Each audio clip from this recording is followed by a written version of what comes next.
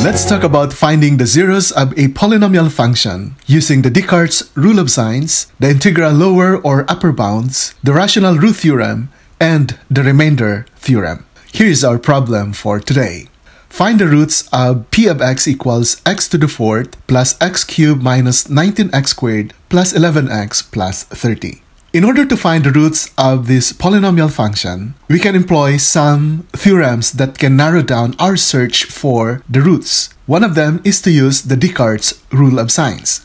If you let f of x be a polynomial function with real coefficients, meaning the coefficient a sub n is a real number, a sub n minus 1 is a real number, a sub 1 is a real number, and a sub 0 is a real number, then the number of positive real zeros is either equal to the number of sign changes of f of x or is less than the number of sign changes by an even integer. And the number of negative real zeros is either equal to the number of sign changes of f of negative x or is less than the number of sign changes by an even integer. Let me demonstrate the meaning of Descartes' rule of sign using our problem. Let's count the number of sign changes in our given polynomial.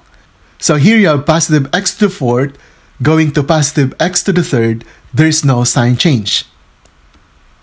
So there is zero sign change here.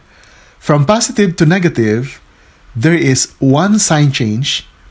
From negative to positive, there is also another sign change. From positive to positive, there is no sign change. So we have a total of 2 sign changes. And according to Descartes' rule of sign, we can expect 2 positive roots or less than this number by an even integer. What are the even integers? The even integers are 2, 4, 6, and so on. That means if I subtract 2 by 2, I get 0. I can also have 0 positive real root.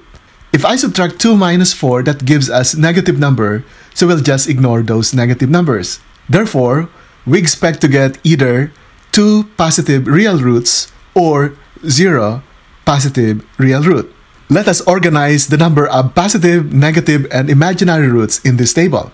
Since the degree of the given polynomial is 4th degree, using the corollary to the fundamental theorem of algebra, we expect to get a total of 4 roots.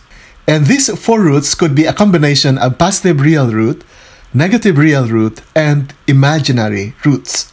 And also take note that imaginary roots always come in pair. So we can have 2 imaginary roots, 4 imaginary roots, 6 imaginary roots. But you cannot get 1, 3, 5, 7, and so on imaginary roots. The number of imaginary roots must always be even. So we can expect to get 2 positive real roots or 0 positive real root. But the total is always 4. Now for the negative real roots, we find p of negative x. That means replace the variable x with negative x and simplify. And so p of negative x is now equal to x to the fourth minus x cubed minus 19x squared minus 11x plus 30. A faster way of getting p of negative x is whenever you have even exponent, just copy that term, and when you have an odd exponent, change the sign of that term. So here the term preceding x cubed is positive, we make it negative. The term preceding 11x is positive, we make it negative. And all the rest, we just copied. Then let's count the number of sign changes. From positive to negative, there is 1 sign change here. From negative to negative, there is no sign change. Negative to negative is no sign change again. From negative to positive is 1 sign change. And so we have a total of 2 sign changes of f of negative x. That implies that we can either get 2 negative real roots or less than this number by an even integer. So 2 minus 2 is 0. We can either get 2 or 0 negative real roots. This table now listed the combination of positive, negative, and imaginary roots based on the fact that we can have a maximum of 2 positive real roots and a maximum of 2 negative real roots. All in all, we come up with these 4 possible combinations. Either you have 2 positive, 2 negative, and 0 imaginary. The total is 4 roots. The positive roots could be 0. That means the rest are negative and imaginary. An imaginary root must always be even number. If there are 2 positive and 0 negative, there must be 2 imaginary roots. If there is no positive real root and no negative real root, then all the roots must be imaginary. So the Descartes Rule of Signs just tells us the nature of the sign of roots that we are expecting. But this does not tell us what are the roots. So we need to use the other theorems. The next theorem that we're going to use is the rational root theorem. In the rational root theorem, it says that the possible rational roots of a polynomial function is a factor of the ratio of this constant and the coefficient of the leading term. So the ratio of 30 over 1. And what are the factors of 30 over 1? All the possible factors of 30 over 1 are listed here. A total of 16 possible rational roots. And take note that we are looking for 4 possible roots, either positive, real, negative real, or imaginary. But here, we have 16 possible candidates for the rational roots alone. So we need to narrow down the number of roots. If we are going to plot all those possible real roots on the number line, this is what we saw. Let's remove the label so we can make it more readable. Our function is an even function because the highest degree is x to the 4th. Roughly speaking, we can imagine that the graph of our function can probably look like this. It's possible that this graph will not cross the x-axis. In that case, we have imaginary roots. It's possible that the graph will cross the x-axis. And the points of intersection represent the zeros or the roots of the polynomial function. Notice that from this point going here, the function just keeps going up. And at the left side, from this point going up, the function just keeps going up. This implies that from this point going to the right, there are no longer roots. And at the left, from this point going to the left, there are no more roots to expect. And so, we can now say that there could be an upper bound here, and there also could be a lower bound for the real roots of this polynomial at the left side. And if we can identify this lowest integral upper bound and this highest integral lower bound, then we can narrow down our search for the roots in this part. That is what we are going to do in our next slides. So let's search now for the upper bound. For practical reason, it is not good to test 30 because if we found 30 to be an upper bound, this has no use because anyway, 30 is really at the right side. But if we can find, let's say, if we choose positive 5, and if it happens that 5 is an upper bound, then we can eliminate 6, 10, 15, and 30 for the possible roots of the function. Also for the lower bound, if we can identify a lower bound, let's say negative 6, and it happens that negative 6 is indeed a lower bound, then we can eliminate negative 10, negative 15, and negative 30 for the possible candidates for the real roots.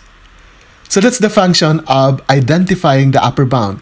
We want to narrow down our list of possible real roots. So let's do that. So let's test if 5 is an upper bound. In order to do that, we are going to perform synthetic division and we are going to look at the signs of the terms in the last row. If all the signs in the last row are positive, then we will conclude that whatever is our divisor, that divisor is an upper bound of the polynomial function. So let's perform our synthetic division. Let's bring down 1 multiplied by 5 to get 5. Get the sum of 1 and 5 to get 6 multiplied by 5 to get 30. Then add to get 11, multiply by 5 to get 55. Get the sum to get 66 and multiply by 5 to get 330. And finally, get the sum to get 390. Look at the signs of our numbers at the last row. You have positive 1, positive 6, positive 11, positive 66, and positive 390. All of them are positive numbers. Because these are all positive, our conclusion is 5 is an upper bound. And so, we can now eliminate all these possible rational roots, 5, 6, 10, 15, and 30, because we know that 5 is an upper bound. The function will just keep going higher and higher after x equals 5, and the graph will no longer turn down to intersect the x-axis.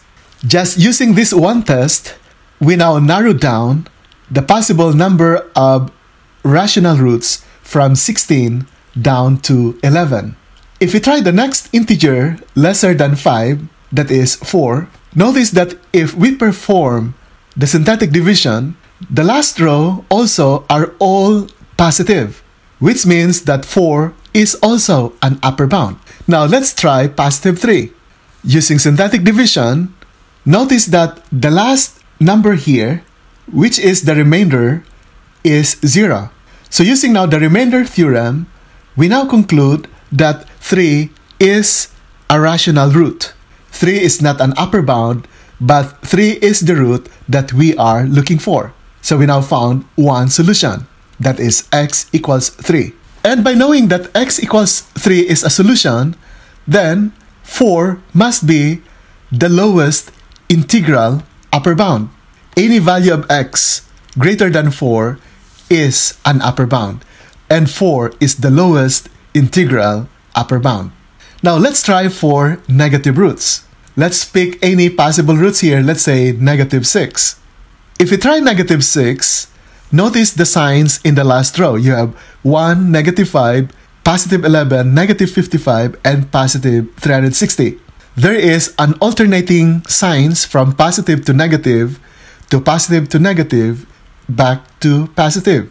When the signs in the last row of the synthetic division, when you divide the given polynomial by a negative root, is alternating, then this divisor, in this case negative 6, is now a lower bound. It could be positive, negative, or it could be negative, positive, as long as the signs are alternating. Then we say that whatever is the value of our r, that possible root is considered as a lower bound. And that eliminates negative 10, negative 20, negative 30, and negative 15 for all the possible negative roots.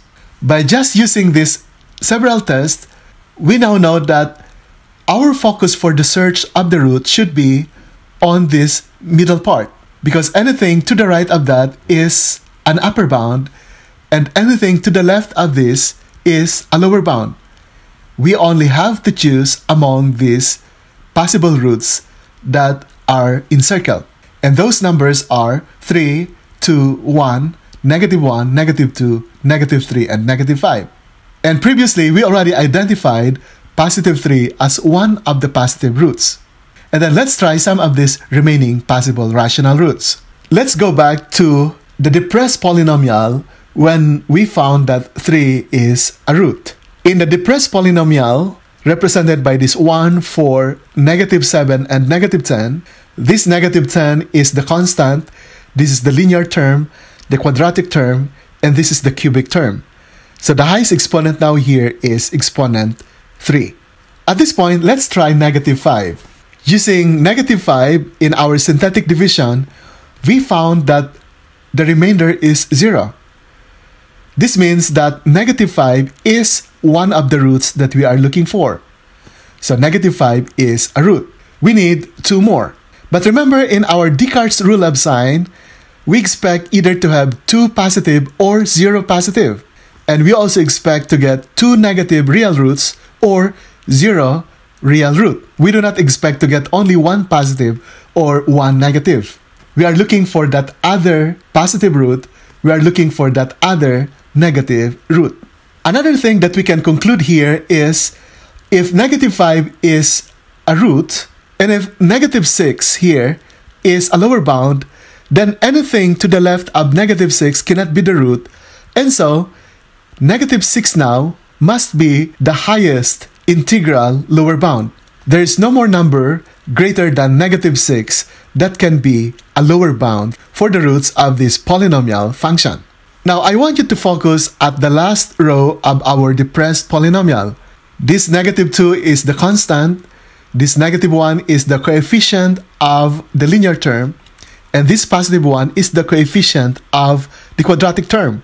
So what we have now here is a quadratic depressed polynomial, which we can solve using factoring. Notice here that this 1 is the coefficient of the x squared, this negative 1 is the coefficient of negative x, and this negative 2 is this negative 2 here. So finding now the zeros of this quadratic equation, we can factor the left side as x minus 2 and x plus 1, and solving for x, we got x equals positive 2 and x equals negative 1. Combining these results with the other two roots that we already found, we now have these four roots. 2 and 3 are both positive, negative 1 and negative 5 are the two negative real roots. All in all, we have a total of 4 roots, which is consistent with the highest degree of our given polynomial equation. And these 4 real roots are all contained in this circled interval, which we narrow down by applying the integral upper bound and the integral lower bound. And so the roots now of the equation x to the 4th plus x to the 3rd minus 19x squared plus 11x plus 30 equals 0 are negative 5, negative 1, 2, and 3. The highest integral lower bound is negative 6, this part here. And the lowest integral upper bound is 4, which is this part here. And going back to the Descartes Rule of Signs that we use at the start, we have here two negative real roots, which is consistent with these two. And we have two positive real roots, which is consistent with these two.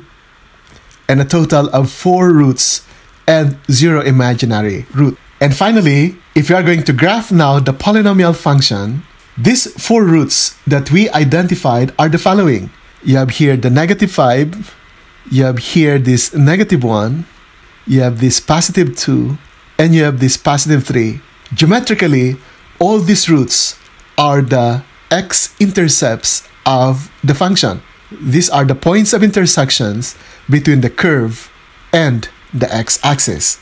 And for the lower bound negative 6, notice that at any point beyond negative 6, the graph just keeps going higher and higher. And for the right side, an upper bound of 4 here indicates that the graph will just keep going higher and higher without turning back anymore to intersect our x-axis. So that is the systematic way of finding the roots of polynomial function, because oftentimes when you are solving for the roots of polynomial functions, you do not know among the possible rational roots are the real zeros. You have to narrow down all the possible roots whenever you identify the upper bound and the lower bound, and then you just keep performing synthetic division until you arrive at a zero remainder in order to apply the remainder theorem. And whenever you get a remainder of 0, use the depressed polynomial in order to continue finding all the other possible rational roots. And when you are down to a quadratic depressed polynomial, use quadratic formula, factoring, or any other method to solve quadratic equation in order to find the last 2 remaining roots. So thank you very much, and we hope to see you again in our next video.